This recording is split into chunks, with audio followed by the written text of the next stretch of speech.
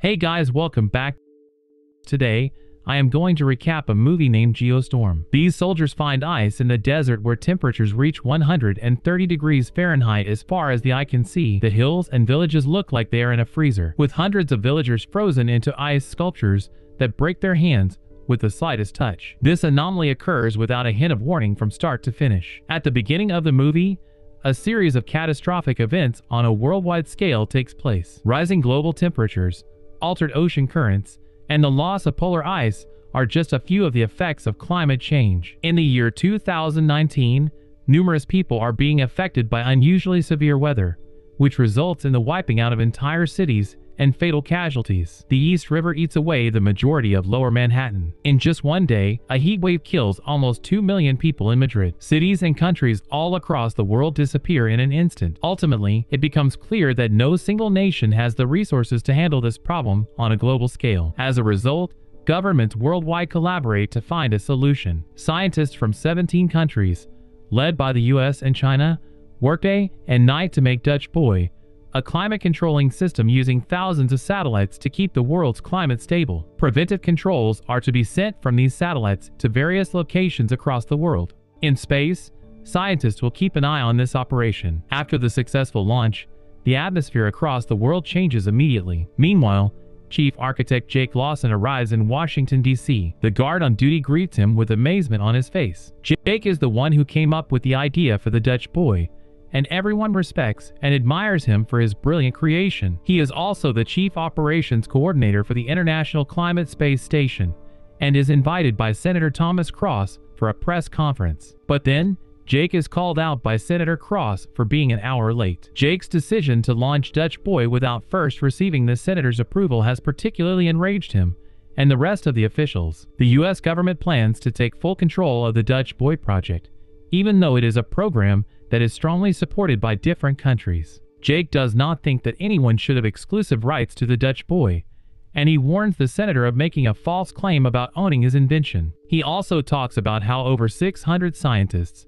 and engineers from various countries work together to create the Dutch Boy in the space station. Instead of taking the offer and making a strong case for his side, Jake argues with the senators and tries to convince them to reconsider his proposal. Max, Jake's brother, tries to silence him but fails. Max already knows the officials plan to fire Jake, and he breaks the bad news to his brother after the meeting. 3 years later, a group of soldiers is making their way through the scorching desert of Afghanistan when they come across a village coated in ice and snow. Then, U.S. officers extend their investigation to cover the entire village.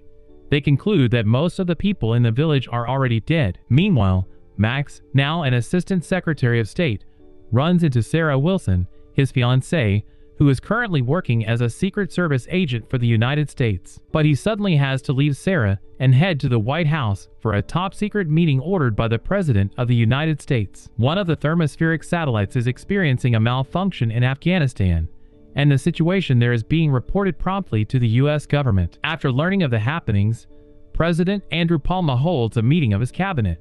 As per Deckham, the U.S. Secretary of State, several senators proposed temporarily shutting off the satellites in Central Asia to investigate the Afghan satellite's malfunction. However, as to the nation that takes part in building the Dutch Boy and depends on its excellent performance, reporting the incident to them will lead to a serious global issue.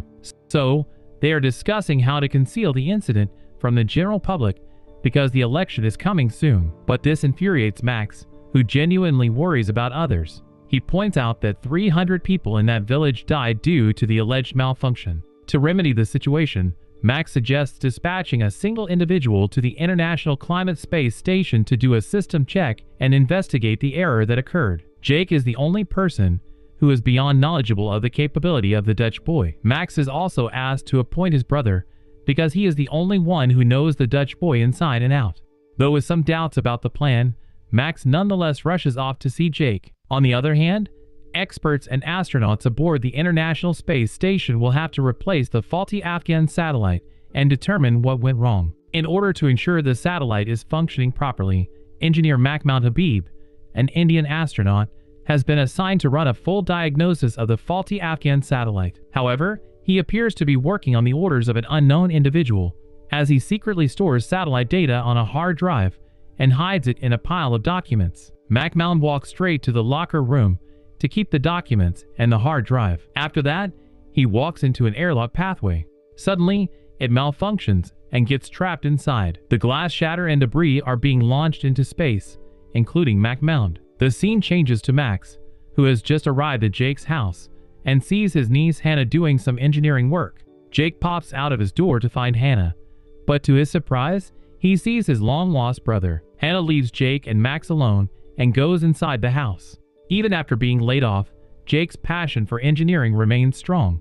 Max informs him that the Dutch boy is malfunctioning, but Jake is certain that this is impossible because his invention is without fault. Max mentions the incident in Afghanistan and the airlock incident in the space station, where they lost engineer McMound. Jake refuses to show that he is still concerned about the Dutch boy, but at last, he agrees to go back to the space station to investigate the source of the problem. We now see the Hong Kong headquarters of the Climate Council in China. Dutch boy program supervisor Chun Long is busy checking for the Afghanistan satellite replacement in his office. Heat index values are going through the roof. Because of this, Chung decides to stop at the local grocery and stock up on water and eggs. As he walks back to his car, he drops the tray of eggs and notices they start frying on the ground. Suddenly, there is a rumbling sound, and then gas mains begin to break and explode beneath the ground. After several pipelines have blown, triggering an earthquake that levels a large section of the city, Chung successfully makes a rush across the city. He and the other people make it to the middle of a bridge,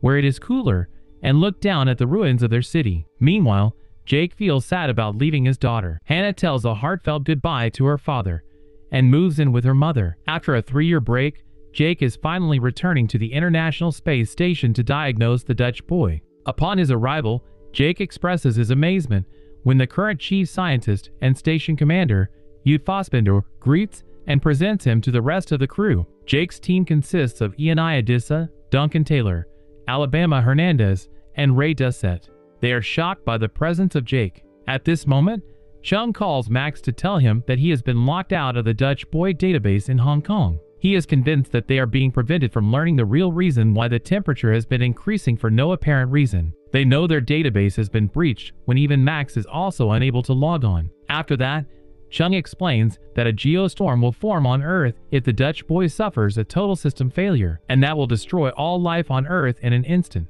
Right after the phone call, some armed men break into Cheng's office, but luckily, he hides in time. His laptop is stolen, along with all the data he has on the Dutch boy's technical problem. Back in the space station, Jake is discussing with his team the type of satellite that malfunctions in Afghanistan. Instantly, Duncan identifies it as Rock and Roller, or the State Route 22, as his favorite satellite. It uses sonic waves to slow down the movement of molecules, which has a cooling effect. Jake gives the order to scan all satellites of that type in an attempt to find the virus that compromises the system. The following morning, Max approaches Dana, a security expert, to see what is wrong with the database. She quickly learns that someone has broken into the system and erased weather data. Meanwhile, Jake orders his team to inspect the interior of Hong Kong's satellite, but the robot arm holding it goes insane and nearly kills everyone before collapsing. In the security footage of the incident that killed McMound, Jake notices that a panel is jamming a hard drive.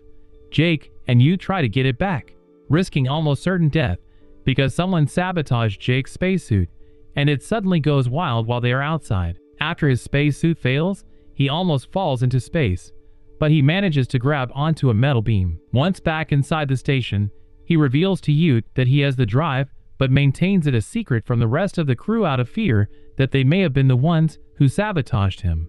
Jake and Ute try to review the drive's data but fail. Jake concludes that someone does not want them to access the log data and intentionally killed McMound. He asks Ute who have access to the video conference room and thinks that if he directly relays the message to his brother, they might also end up dead. On the other hand, Chung rushes to the United States to meet Max and tell him what he learned from the intruders. However, before Chung can reach him, an unknown man throws him into a moving vehicle. Chung passes on some information to Max concerning a project codenamed Zeus before he dies.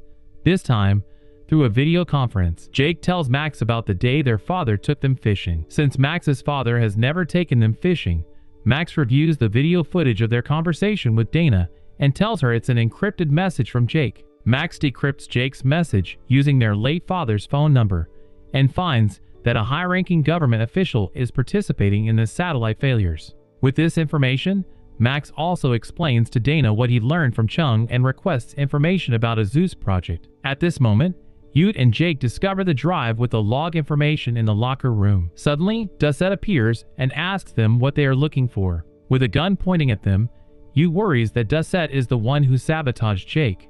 Jake immediately explains that someone tried to kill him, who also killed MacMound. Dusset is convinced and lowers his gun. He shows Jake and Ute the locker where the drive is since Dusset was present when MacMound hit it. Later on, they discover that a virus is spreading to keep International Climate Space Station employees from logging in and weaponizing Dutch Boy to attack specific cities. It has to be some higher official who has access to the mainframe, but they don't know who. Jake contacts Max again with the suspicion that the US president may be behind the hack. According to Jake, the president is using the Dutch Boy to destroy the neighboring cities. Max gets to work on acquiring the president's credentials to stop the Geostorm from occurring, and they need to reboot the system using the US president's kill codes. Max tells this to his fiancée as he needs her help to get the president. As of this moment, Jake reports 200 satellite malfunctions. At this time in Tokyo, an enormous hailstorm hits, bringing down hail big enough to destroy a bus, while the temperature in Brazil drops, freezing the oceans and people on beaches. Afterward, a geostorm warning pops up on the screen, which means it will happen in 1 hour and 30 minutes at the same time. Max and Sarah fly to Orlando for the Democratic National Convention, and Max hears that a massive thunderstorm is on its way. Deckham questions Max about the real reason he attends the convention. Instead of replying to his question, Max asks him for help, revealing that he suspects that President Palma has something to do with the system's failure. This time, the space station is about to begin a self-destruction process. Jake and his team initially code this protocol so that the space station will be destroyed if it ever crashes into Earth. The scientists have no choice but to abandon the station and make the risky journey home. After discovering that his teammate Duncan planted the virus in the Dutch Boy system, Jake fights him and sends him into space via a shattered window. On the other hand, Deckham, who turns out to be the traitor, tries to shoot Max. Luckily, Max manages to get away from him and makes a quick escape through the back door. He quickly tells Sarah that Deckham plans to kidnap the president. Deckham wants to kill the president and then take over the presidency. Sarah asks Max if she still needs to steal the kill codes from the president. Max says that the president is the kill code because his biometrics, retina scans, and fingerprints are already stored in him. Max says that the president is the kill code because his biometrics, retina scans, and fingerprints are already stored in him. If he dies, the geostorm will persist. Sarah distracts the other Secret Service personnel so that she can take the president without being discovered. To ensure the safety of him, Sarah provokes a gunfight, prompting the guards to escape the president from the area. Following this, she knocks out one of them and leads the president and Max to a waiting car. While being chased by Deckham's men, Sarah and Max explain everything to the president in the car. Sarah is driving through the city, trying to escape Rico, Deckham's bodyguard, and the rest of his goons. Right then, they hide under a bridge. Sarah then gives chase and eventually manages to push Rico into the path of the storm, where a lightning bolt strikes his car and kills him. In the space station, after Max successfully obtains the president's credentials, the whole crew boards a shuttle to return to Earth, except for Jake and Ute. With Max, Sarah, and the president on the move, Deckham orders one of his men to fire an RPG at them. However, they are not in the vehicle when it explodes. After knocking out the goon, Max and Sarah arrest Deckham until the police arrive. Asked why he did all this, Deckham explains that he intends to use Dutch Boy to cause a natural disaster that will put the United States on top of the globe, with himself as the president. Before Deckham is taken into custody, Max punches him in the face. As the virus begins to take full control of the station, the safety mechanisms begin to activate. The satellites then go wild, unleashing a tsunami on Dubai and inflicting widespread destruction. The president is taken to mission control after the arrest of Deckham. Max and Sarah then have him send the kill codes. During their conversation, Jake informs Max that the kill codes can halt the geostorm, not the self-destruct process. Despite Max's best efforts to save Jake's life, Jake makes preparations for his own death. The two brothers express their love for each other. Jake is in a hurry to give the kill codes to the main computer, and Youth stays behind to assist him.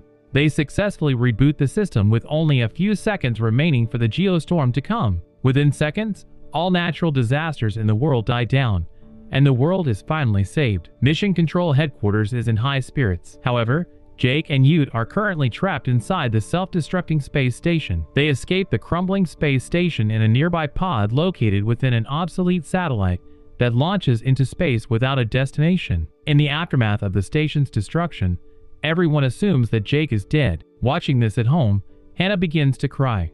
Following this, Max is informed by a nearby spacecraft's camera that the pod is sending out a distress signal. Hernandez's shuttle comes to a stop and catches the pod, saving Ute and Jake. Seeing this, Max and others happily cry and cheer. Also, the flooding in Dubai is starting to go down, while the huge tornadoes in India have been wiped out, killing a lot of people. However, everyone is grateful for the chance of a new beginning. After Jake and Ute safely return to Earth, Max and Sarah express their relief. As Jake approaches, everyone including the president greets him warmly. Max's fiancée, Sarah, formally presents herself to Jake and is welcomed into the Lawson family. 6 months later, Jake returns to his former position as the chief architect of a new Dutch buoy system. It is seen that he, Max, and Hannah try fishing for the first time because they never did it as kids. And the movie ends here, so I hope you enjoy the video, so click any video of 3 of them and enjoy next.